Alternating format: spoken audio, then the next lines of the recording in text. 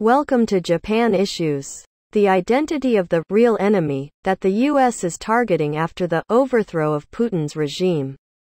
The war is far from over. A lesson that Japan should learn. I would like tentatively to share the insights Yukihiro Hasegawa, a Japanese prominent journalist. The situation in Ukraine, the future of which is not clear. How will the war in Ukraine, which began with Russia's invasion, end? The future is uncertain, but debate is raging in the US and Europe over what the end of the war will look like. Unfortunately, I do not see an early end to the war. The main reason is that the US does not want it to end. How to end the war is inextricably linked to the goals of the war. Ukrainian President Volodymyr Zelensky told at a management seminar sponsored by the Wall Street Journal on May 3, the goal of the war is to stop Russia's advance, to retake territory, and ultimately to ensure the recovery of all territory through diplomatic negotiations. Zelensky also said, "We want the Crimean Peninsula to remain part of Ukraine." The president is aiming to regain the eastern Donbass region, which is now controlled by Russian forces, as well as the Crimean Peninsula, which was taken by Russia in the 2014 invasion. What about the Russian side? If the war remains as it is, President Vladimir Putin will not accept the surrender of the Donbass as well as the Crimean Peninsula. If he accepts this, he will lose sight of what he started the war for. It would be a complete defeat, and even the survival of the Putin regime would be in doubt. The West is supplying Ukraine with cutting-edge weapons one after another, while Russia is also rushing to control the eastern part of the country with all its might. In the end, there is no room for compromise on either side at the moment, and the fighting is likely to continue for some time to come. How will it end? Nevertheless, the reason why, how to end the war, is being discussed here is because specific statements have been made by the US and other countries regarding the goals of the war. Former US Secretary of State Henry Kissinger, speaking remotely at the World Economic Forum in Davos, Switzerland, on May 23, said, "With about a third of the Crimean Peninsula and Donbass region in mind, we should return to the pre-war partition line. To ask for more than that would be a new war against Russia. Not Ukraine's freedom," he said. In response, Zelensky said in his customary video speech on May 25, "Mr. Kissinger is in 1938, not 2022. It is as if he spoke in Munich, not Davos." He criticized Kissinger, citing then British Prime Minister Neville Chamberlain's policy of appeasement that allowed Nazi Hitler, who invaded Czechoslovakia, to cede the Sudeten region. There are other voices calling for a solution to the problem through diplomatic negotiations rather than continued fighting. For example, Richard Haass, president of the Council on Foreign Relations, CFR, an influential voice in global diplomacy, noted in an editorial article on the CFR's website on May 10, as follows. "The war should end with Ukraine controlling all of its territory. But that does not necessarily justify trying to liberate the Crimean Peninsula and all of the eastern Donbass region by military force. Some of these goals are better pursued through diplomacy and some sanctions lifting." Although carefully written, this is in essence an assertion that the problems of the Crimean Peninsula and the eastern Donbass should be solved through diplomacy. Behind this argument is the observation that the U.S. administration of Joe Biden may have steered the goal of the war away from defense of Ukraine to weakening Russia and ultimately overthrowing Putin's regime.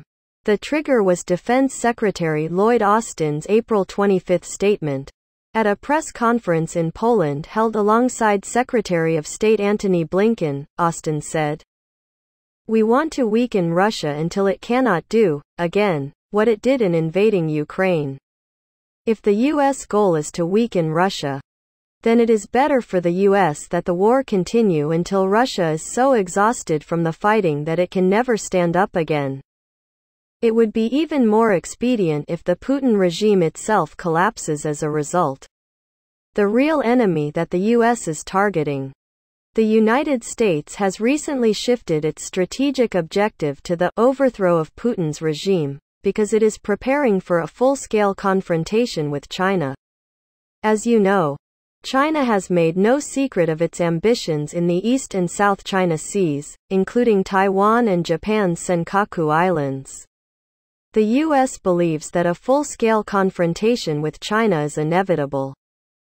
If that is the case, it is perfectly reasonable for the US to want to reduce as much as possible the power of Putin, who is a close ally of President Xi Jinping, while this war is still going on.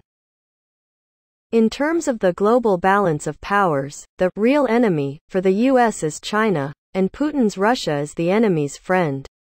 In effect, the war in Ukraine is now becoming a battle between the United States and Russia, with China in the background. Even though Ukraine is directly engaged in warfare with Russia, the US has its sights set on China, which is in the background, and is looking at the war between Russia and Ukraine from that perspective. Ukraine cannot resist the US. This is because it is the US that is now providing the all-important weapons. President Zelensky, who at first did not clearly state the goal of the war, has begun to talk about retaking Crimea, perhaps because he has sensed the intentions of the United States firsthand. That is how it appears to me. At the very least, the Ukrainian side is not in a position to propose ceasefire talks at this time. I think it is safe to assume that the war will continue until the Ukraine's recapture of Crimea comes into view. The US and Ukraine have their own agendas.